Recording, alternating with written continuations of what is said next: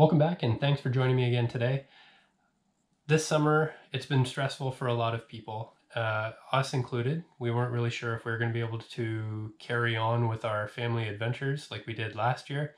If you're not already familiar, you can click the link up here that'll take you to our family travel channel and you can check out the adventures from last year in Costa Rica. Well, as luck would have it, after already having a flight canceled, we found alternative plans and we're going back to Costa Rica again this winter. So, well, that's the plan anyways. We have some bookings. We're really excited about it. Think positive. So what that's done is it's really kicked us into overdrive because we have just about, well, a little more than a month to go. We really need to figure out, well, what we're going to pack and how we're going to take everything that we need with us. So I'm going to be doing a series of packing videos, starting with this one, which I think is probably the most important. Maybe you'll agree. And that is all the camera gear that I'm going to be taking with us. So let's get into it.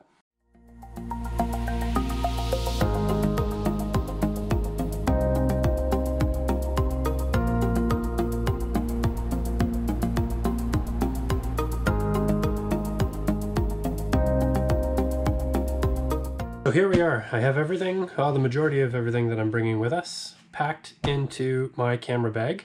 Now, anyone that has sought out the perfect camera bag knows just how difficult that can be. And I'm not saying that this is the best camera bag for everyone, but if you like the outdoors and bringing camera gear with you in an easy way that allows you to also carry a multitude of other things with you, it's not just a camera bag, check out Atlas. Alan will help you find the right one for you. He certainly did for me, and this is it. So I think that's where we'll start. This is the Atlas Athlete. I have the size large. It is carry-on legal, and I plan to bring everything, not just my camera gear, but all of the clothes that I'm going to take for 6 months away in Costa Rica in this single bag. It's not fully loaded out now. I will show you that once the time comes, but let's go through the bag. So this is the back. We'll come back to this. On each side, there are very generous pockets for giant water bottles or tripods or pretty much anything else you could possibly want to carry. They're very stretchy and very easy to fit large items or lots of small items in there, as well as secure those items down with not one, but two, if you have taller items, cinch straps that are also quick release. So I'll put my tripod on one side and my water bottle on the other side. And I'm using the Camelback Chute 750 ml, so 3/4 of a liter. And it fits in no problem. It disappears in there, really. So you could easily fit a larger water bottle if you want. Or like I say, the tripod. I would show you the tripod in here, but it's being used to film this right now. Also, as many hiking packs will have space for a bladder, and it's usually on the back to keep the weight towards closest to your body. All the camera gear is back here, so clearly we're not putting a bladder back in there. So it's right here. There's this big zip that goes all the way down, and then it's just a huge pocket right top to bottom, so you can fit, well geez, I'd think at least a 3 liter, maybe even more in there. And it even has this cool little hanging tab, so you can support your bladder inside the pocket, zip it away. And then there's routing for your drinking tube to go up across the top and then out this hole here, and you can run that to the side of your choosing. On the front, there are a ton of storage options. We'll start with the top. So this big top here, right now it's not loaded out at all, so it looks pretty flat. But there is a little quick stash pocket with a nice little weather-resistant zipper in there. So this is just relatively small for things like flashlights, chapstick, seasonal oils. I also keep my wallet usually in here, and my notebook for ideas or locations or leaving notes for people. You also have a tether in here, so if there's something you really don't want to lose, like keys, you can hang that in there and keep it safe. There's also lots of loops, so you can fasten all kinds of things on the outside. And then in behind there is a huge pocket. It's massive. I think I can pack most of my clothes for our trip just in this one pocket here, which is pretty incredible. Lots and lots of room there. And then underneath, there is yet another pocket. Not quite as big as the top, but it's still lots and lots of room. So the stuff that you might want relatively quick access to, but you don't want everybody to have quick access to, can go back in there. Again, more loops. Speaking of which, the extra tethers and pulls that come with the bag, I keep those in there just for safekeeping. You never know.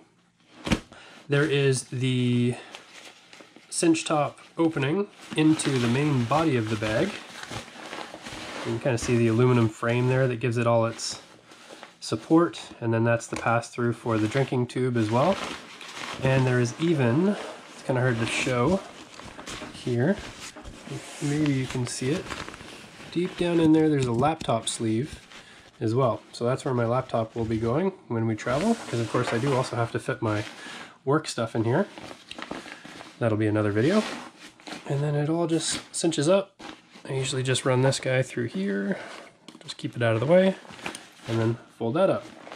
But before we do that, on the front there are even more pockets. So this is just a big, kind of like stretchy, flexible pocket that goes right from pretty much the top to the bottom all the way down, and then another weather resistant zipper into another stash pocket in there, which is the full size of this piece.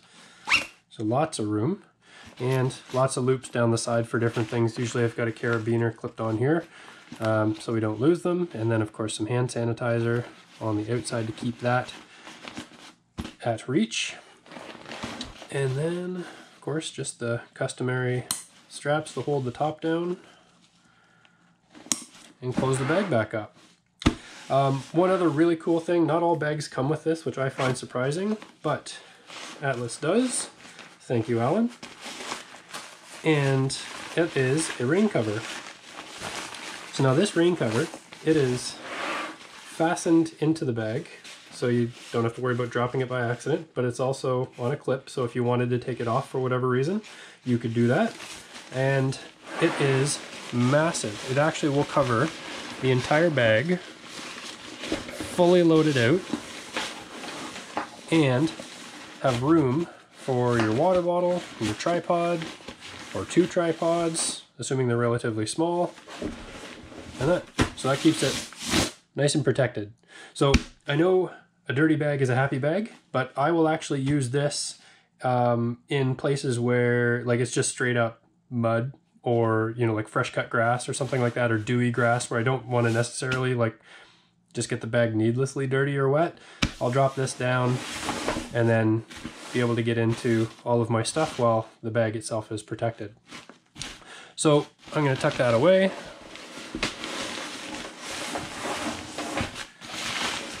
Because it's super easy. Just fold it right up and roll it.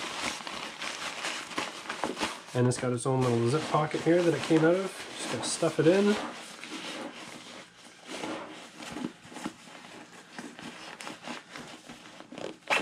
Zip it away. It's right there. And that's how much room it takes up. At the very bottom of the bag, hardly any room at all. So, as I said, this bag is going to be my carry-on only bag. I think we are checking a bag for some bigger items we want to bring this year. But this bag will actually expand out to a 40-liter pack. So there is a camera cube, like I showed you, right here. But then all of this is all open right from the bottom all the way up to the top. So you can really fill this thing up and then cinch it all down so it's all nice and secure and keep everything safe.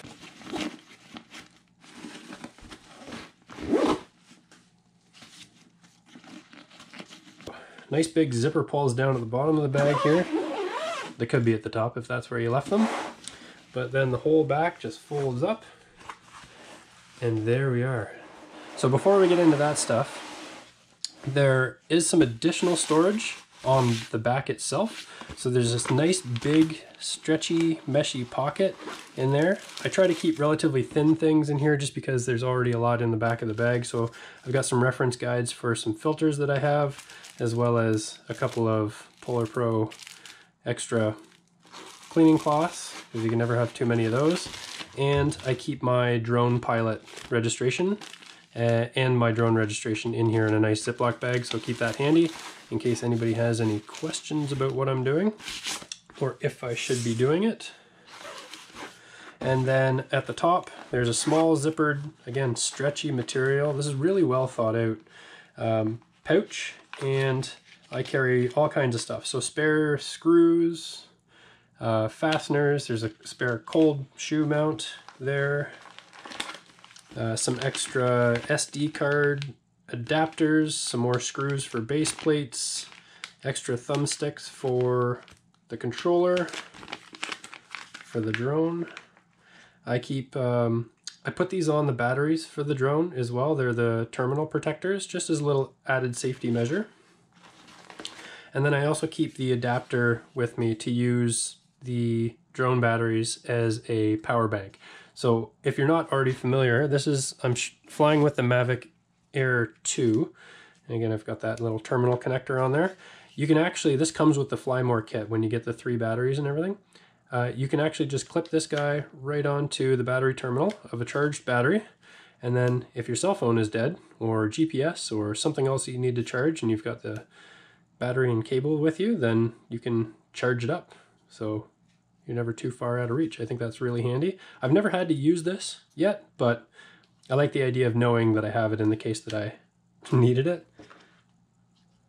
I'll put all this back together.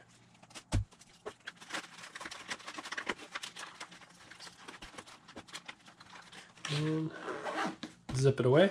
This one here, same sort of thing, it's just a little bit bigger, again stretchy.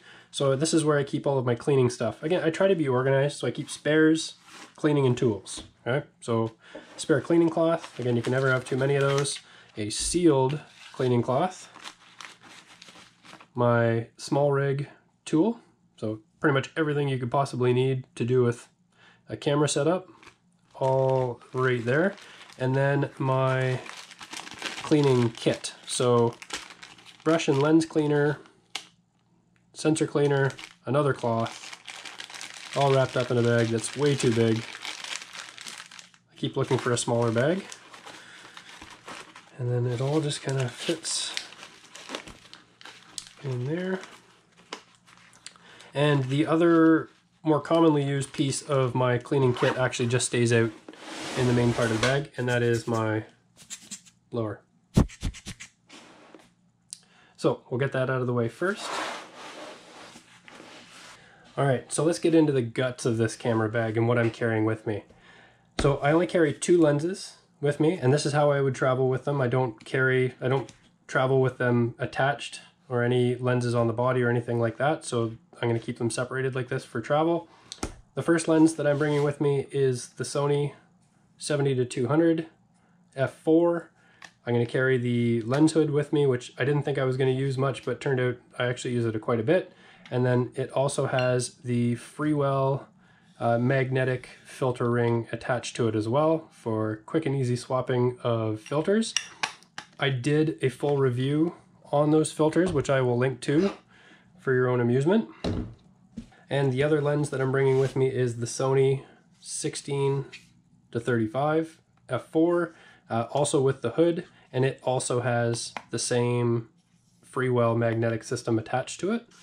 So the reason why I've chosen these 2 lenses is that everything that I shoot is within these 2 ranges. And a lot of people will say, well, you're missing the mid-range. And that is true, but I don't generally shoot with it at all. In fact, like when I was shooting with Nikon, I had a 50mm and I just never used it. So if I need to go a little bit longer with this, I can crop in either in post or in camera, and really like everything else besides like landscape and you know, interior real estate or things like that, I'm shooting with this guy here because I can cover everything from the 70, the 85s that you'd use for portraits, the 105s, 135s, on up to 2, and then again crop in and get a little bit longer if I need to. So that's it. But the other reason I've chosen these 2 specific lenses is because they're both 72mm filter rings. Now, that might be a little bit OCD, but This is a travel pack, remember? So I carry this with me everywhere, including airplanes, abroad, and at home. And I don't want to carry around anything more than I need to. So in that case, both of these being the same filter size, it allows me to use really good filters, justify spending a little bit more on good quality filters because they work with everything that I own. So looking at the filters, I carry the CPL filter from Freewell, and I'm going to bring an extra lens cap just in case one goes missing. I carry the 3-stop fixed ND filter and the 6-stop Freewell magnetic ND filter, and this one has another piece attached to the back of it just for storage and transport, and that is another threaded magnetic filter ring that I can swap out what is on the lenses now, and this one has a UV filter built into it. So I don't normally shoot with a UV filter. I don't like having any more glass in front of a lens than I need to unless it's serving a purpose, but in this case we're traveling to Costa Rica.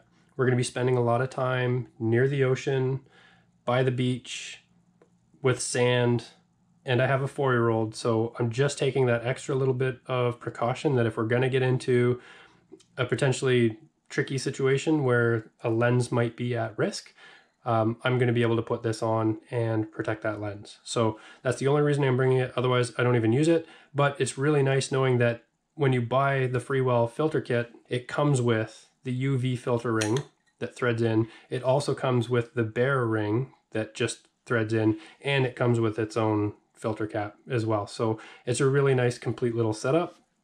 And like I say, all three fit both lenses. So that's it. Those are the only 3 filters that I carry with me for the camera, which is the Sony a7 III. I love this. We switched to it actually last year when we were away, and I fell in love right away. I love being able to shoot 4K video and amazing stills all in the same body. When we got home, I added the L bracket. This year I am bringing the tripod with me. So it's just a nice little setup. I've got a screen protector on there as well, just for that added little insurance. We're shooting quite a bit of video these days, so I carry my mic with me. This is the same one that I did the review on a couple of months ago. And some extra batteries. So in this handy little Velcro case, I keep spare battery for the Sony, I keep spare batteries for Emerson's camera, the GoPro, and then I keep a charging block. This is the same one that came with the Sony a7 III, as well as actually the GoPro's USB-A to USB-C cable, which actually charges the GoPro charger. It charges the camera. It acts as a transfer cable for the camera directly to the computer. It charges the remote for the drone. So it basically does everything. It's the one cable that actually stays in my camera bag. Everything else kind of stays with my work stuff. I skipped over this, the Polar Pro Slate.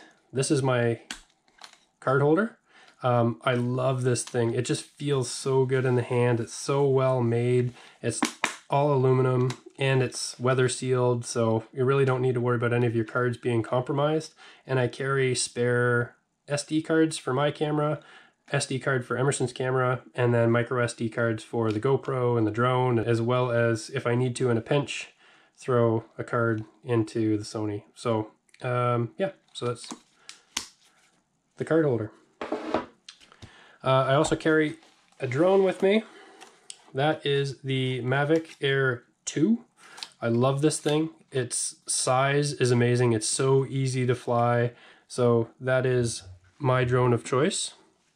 I also really love the remote. It's just so comfortable and keeps everything stored. It's easy. The setup time to get in the air with the Mavic Air 2 versus something like the Mavic 2 Pro, it's just super fast. I prefer this one. It's just so much fun. I did get the Fly More kit. So with that comes 3 batteries in total, so 2 extras, and I keep those terminal protectors on there, and filters. I use the Polar Pro filter sets for the Mavic Air 2. This is the fixed ND and polarized version, as well as the non-polarized variable ND filters. Now, I'm not a big fan of variable NDs, like I mentioned before, but in this case, I've got a polarized ND and a non-polarized ND kind of covering the range. In all honesty, 9 times out of 10, I shoot with these guys, but I keep these around just in case, and they just kind of slot right in there. And that's it. That's it for the bag. That's everything that I'm going to be carrying with me. There is a little bit of extra space in here, some pockets that I've made for things like cloths to have them easily at hand. So that's it. Now, one of the really cool things about this bag is that you can actually change the ratio of inner bag and camera bag space that you use up. Basically, this space here can be used in the camera bag, or it can be used in the main body of the bag. And here's how you do that. So we pull these dividers out, get those out of the way. And I've got my bag set up this way that I don't have to move anything else. But I can grab that pull tab and pull that piece in. And now where the drone and the batteries were is now extra space inside. So on a day hike, if we're out and we're not taking the drone, or if we're going to a location where I'm not allowed to take the drone, there's no point in carrying it around, and I could probably use the extra space for towels or groceries or Emerson's toys if we're going out for dinner, whatever the case may be. And the way the bag is configured now, I can still carry everything that I'm going to use on a daily basis. So I'll show you what I mean.